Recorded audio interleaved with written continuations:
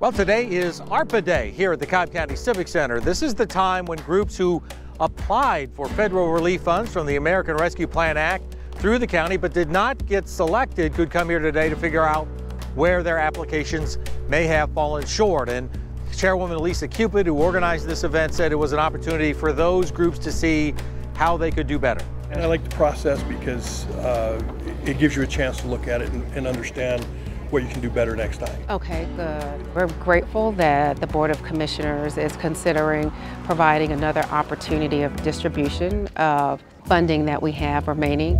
And this will give those that have applied for funding another chance to see if they can partner with the county through the ARPA process. And so I think those that took the time to be here today are going to get some valuable pointers to have a more competitive application. Cobb County's Board of Commissioners recently allocated $108 million to around 85 applicants for these ARPA funds.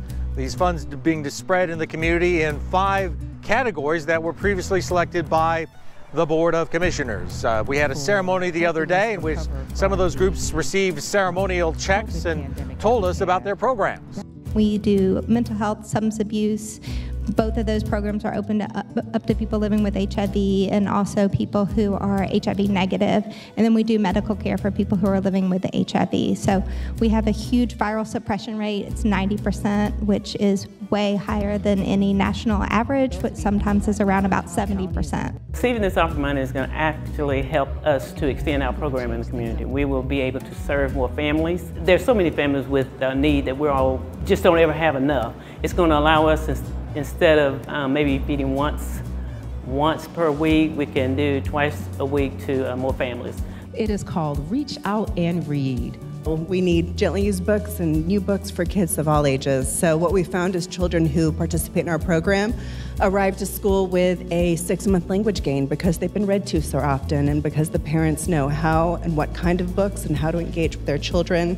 So it's a really amazing program, and I'm so glad that we're expanding it here in Cobb. So around 85 groups received funding from their applications out of 261 who initially applied. So the event here today gave those who were not selected an opportunity to come in and talk to the committees and the members who helped make the decision to see why they were not selected, and if there's an opportunity to reapply for any of the remaining funds, possibly they could do so.